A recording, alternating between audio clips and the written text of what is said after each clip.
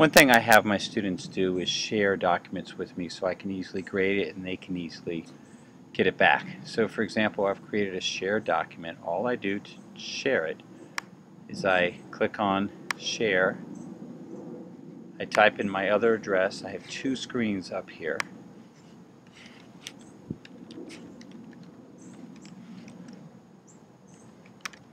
Going to two different Google Docs accounts. I undo the email because no one wants extra emails for something you know you're getting. And then you can see the shared document is now over here. And if I were to open the shared document, it's going to pop up in a new document. Let me minimize it here. Let me put it over here. And if I type over here, I am typing on the left side.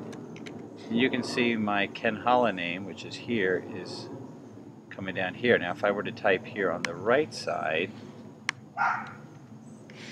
I am typing on the right side, and you can see the person is typing is HISblog08, which is exactly what was here when I was typing. You can see it pop up. Now, if you're grading it, so left is student, right is teacher, you go to insert, maybe you want to write a comment, such as you circle it and you go comment, you misspoke. Oops, I spelled it wrong. Period. No, I didn't. You misspelled it. How about that? Comment.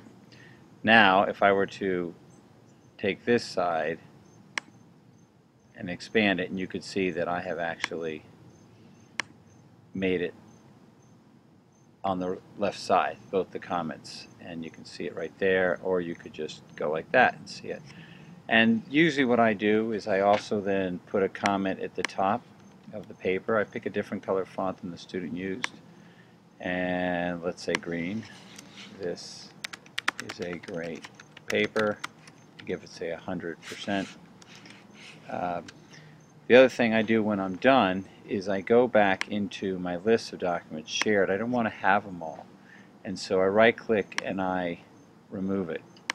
Now the kids don't know that I removed it, because if you go back to kid here, you can see that it still says I can edit it. So I tell them, if you want to reshare it with me, you X off, save the changes, and you simply put it back.